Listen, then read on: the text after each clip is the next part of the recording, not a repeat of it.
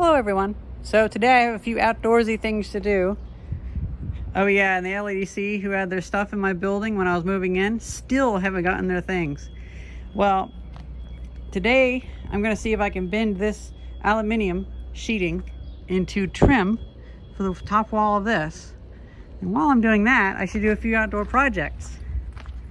And I figured I feel like doing some chemistry.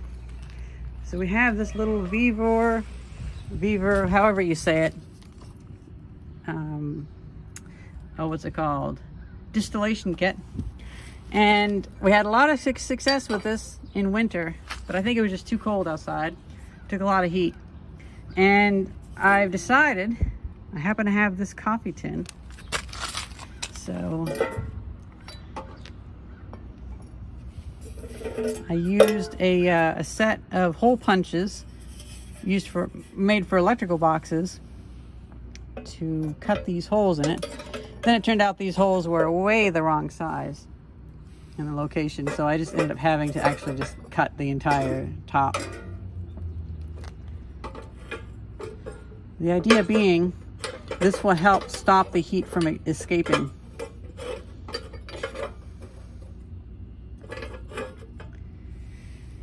Something like that.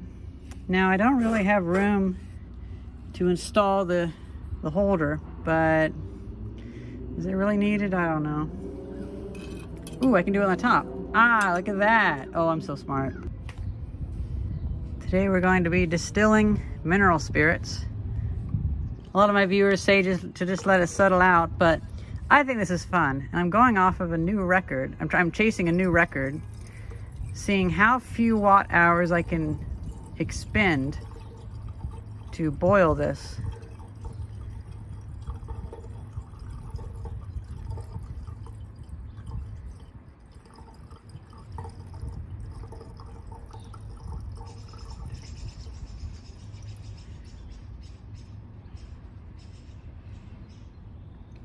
And then all that paint at the bottom will get thrown away.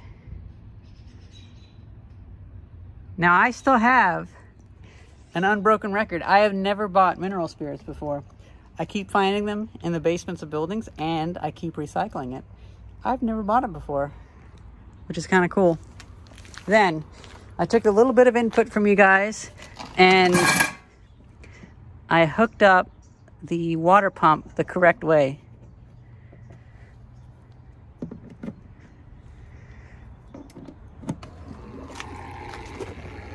Look at that.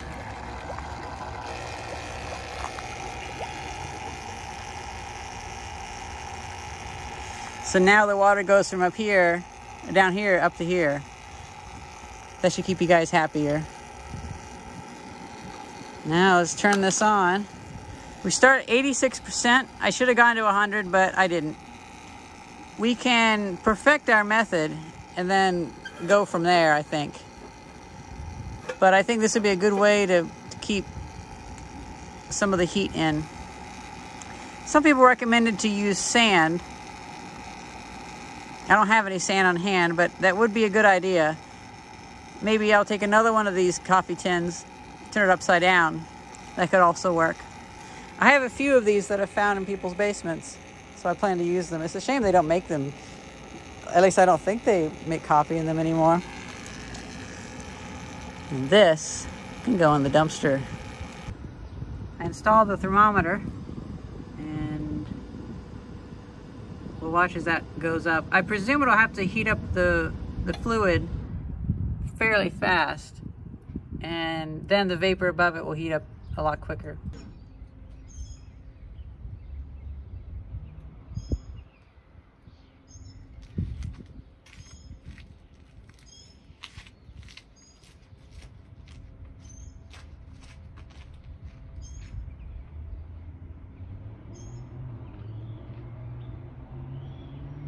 So we're at 75 degrees Celsius, or a little over 70 degrees Celsius.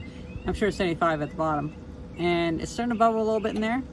We have some condensation in the tube there.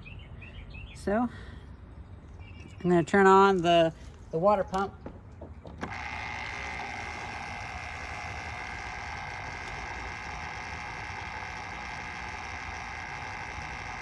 And we'll monitor it.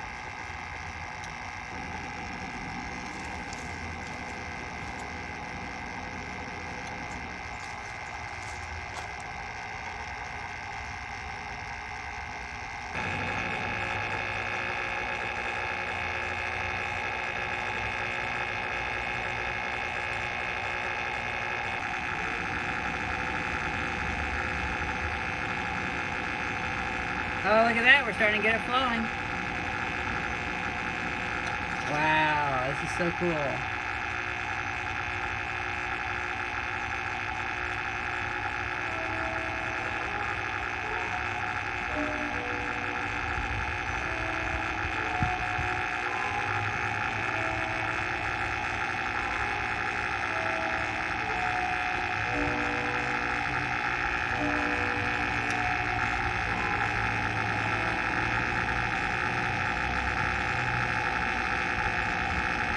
And thus it begins.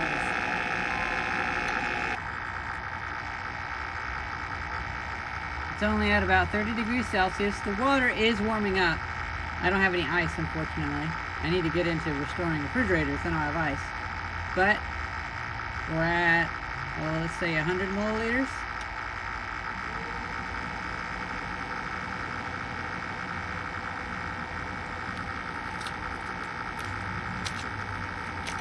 I expect this might take a while to turn off, so I'm going to turn it to off and let it slow down a little bit. I find it interesting how the bottom 3 rungs of the distillation tower, I can't recall what it's called, distillation flask or whatever, are filling up with the mineral spirits.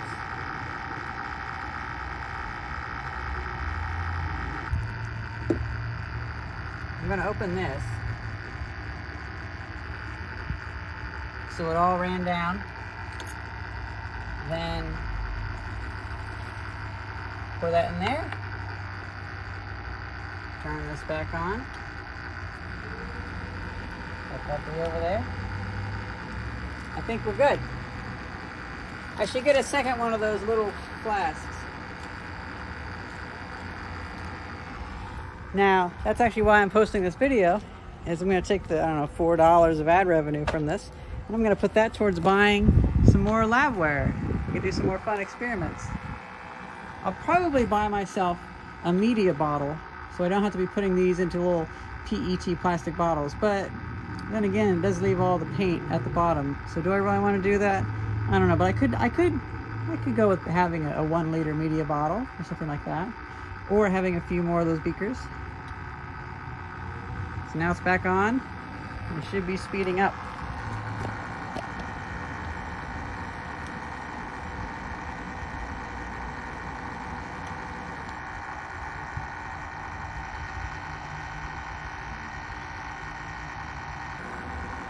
I have the water shielded because it's just raw water. It's not, no ice in it. Let's see what the temperature is. Okay, it's actually colder. It's 25 degrees Celsius. That's still perfectly usable for this. It goes up to 40 degrees Celsius, so I'm gonna swap it out.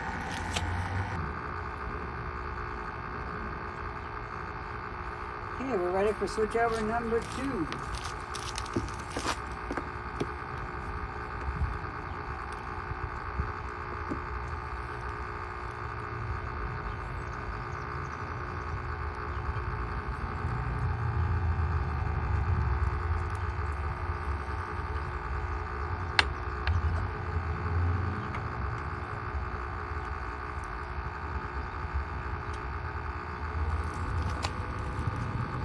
Wow, this is so seamless. With just a little bit of an upgrade, I bet I can retrieve like 95% of all the mineral spirits I ever use. And I might be able to entirely subsist off the stuff I find in the trash or in basements. This is really cool. The moisture is starting to come down here. This thing heats up pretty quickly. Yeah, summer is way easier than winter. It just really is.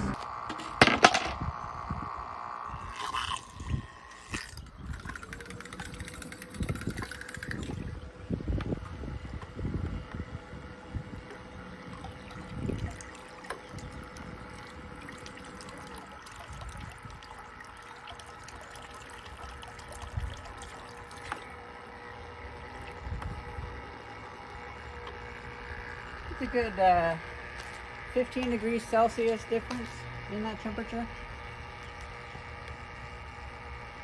Keeping that water cold should help with the efficiency. It's time to do the third switch over. I think it's the third. And also I'm noticing that the boiling flask is getting a little bit low, so I don't want to have it flash over.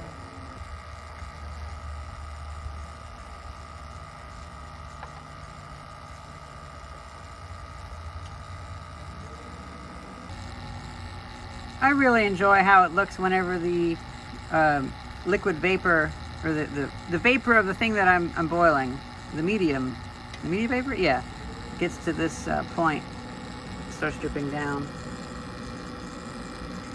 I just never would have expected that you could see it in there condensing.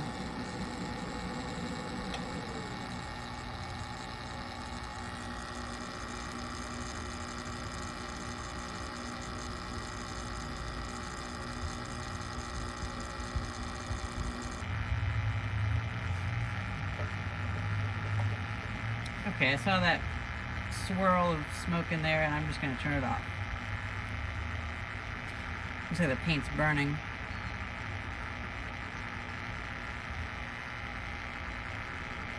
Oh, fascinating.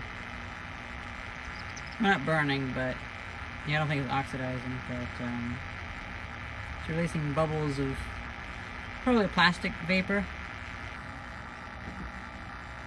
We're at 32%. Pretty good. We only used half the battery instead of 1.3 times the battery that we would have used last time. And this was also doing a lot more, I think, because we completed it. I'm just going to let that sit for a good long while, and we can see what we think about that. Okay, now it's time to disassemble it.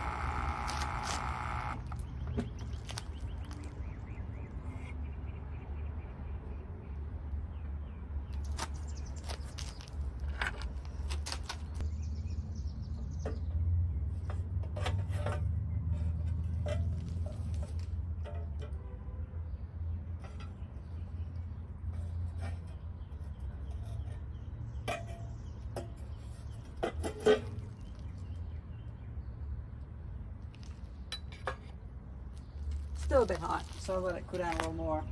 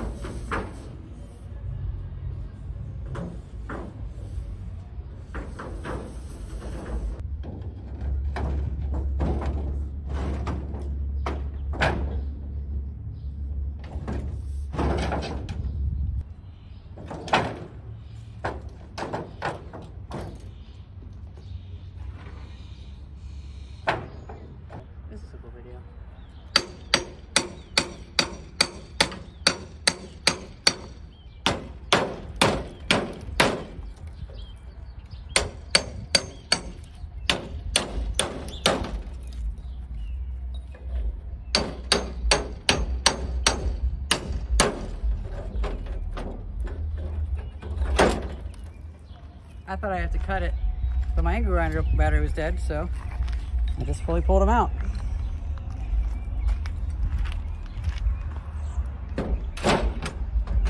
Now that can go down.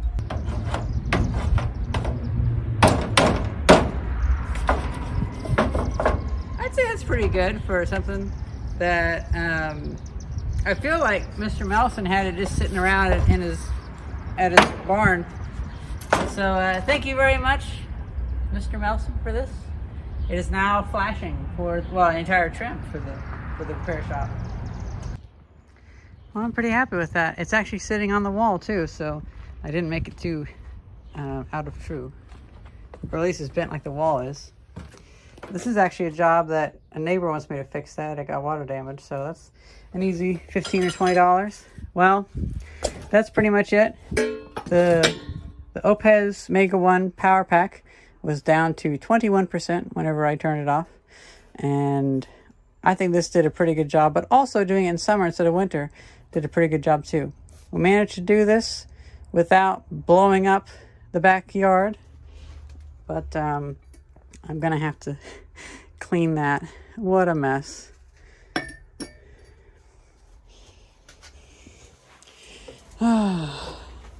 Too many things in here, but I'm getting a lot of work done and I'm slowly cleaning up.